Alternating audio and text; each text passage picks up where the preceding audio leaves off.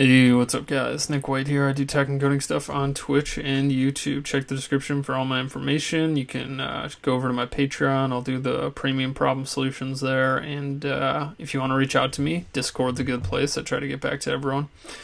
This problem is called intersection of two linked lists. It's got a lot of likes. It's a pretty good problem to getting good at linked lists. If you don't understand a basic list traversal, I would definitely say check that out first, or an easier problem.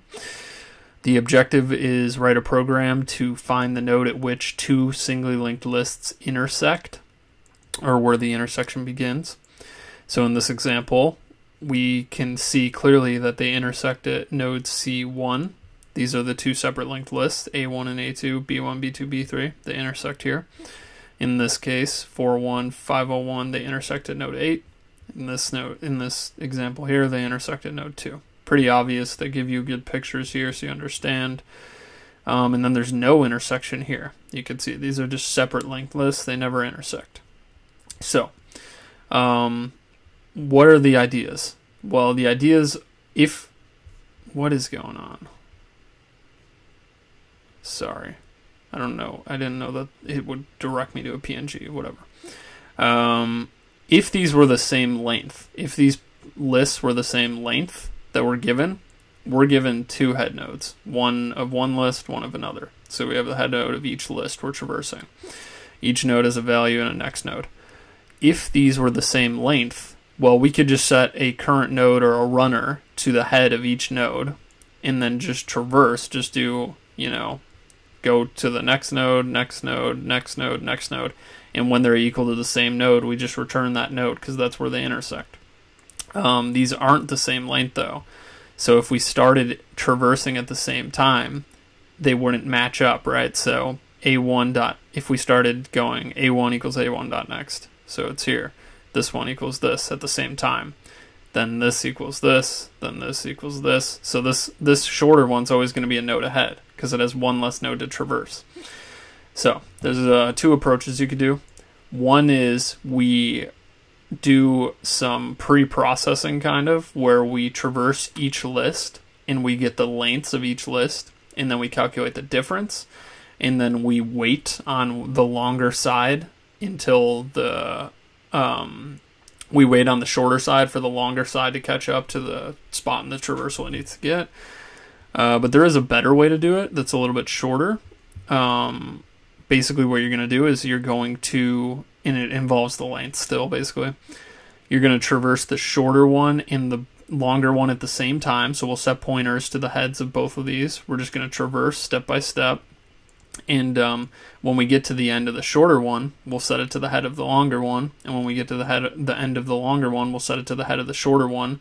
So the difference in lengths won't even matter. They'll both be traversing each of the nodes that are pointers will be traversing both lists in the exact same amount of nodes, and they will eventually end up finding the intersecting node, or they will both hit null, and we will return null. So that's the idea. Let me know if you have any questions about it. I think I explained it as thoroughly as I could.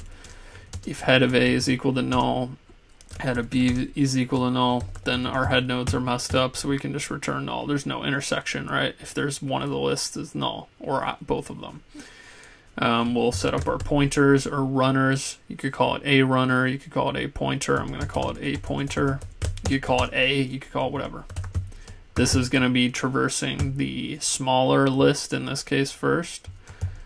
This one is going to be traversing the longer list in example 1. While A pointer is not equal to B pointer, so while the nodes are not equal, what we'll do is if the node at this position, if this node is equal to null, that means we've hit the end of the list. So what we'll do is we'll say, okay, A pointer, after the first time we get to the end of the list, we're setting it to the head of the longer list. So we're going to say is equal to head B.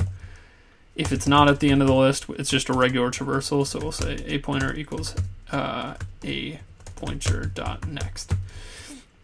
And this is going to be the same thing for B pointer. I already explained this. B pointer gets to the end of the list, then we set B pointer equal to head A. And then b pointer equals b pointer dot next. This way they traverse the same amount of nodes, and in the second loop they catch up to each other and they'll be at the same node. Because this one goes one less node in the first traversal, so in this one goes one longer node in the first traversal, but when this one gets put to the head of this one and this one gets put to the head of this one, then they grab the difference in length anyway. So then they'll be at the same node and they'll reach the intersection at the same time. And the while loop loops until they meet. So once they meet, then we're good and we can just return the node. So you can return a pointer or b pointer. Or they, both hit null at the end, which they meet anyway. So, there you go. That's the problem. Let me know if you have any questions. I think I made it pretty clear. You know what I mean? One more time. We set pointers to the head of each linked list. This one traverses to the end in the first iteration. Then it sets itself to the head of this one, so it traverses a total of 3 plus 1, 2, 3, 4 until it gets to the intersection. So 7. This one traverses 1, 2, 3, 4, 5, but then it goes here 6, 7. So there you go.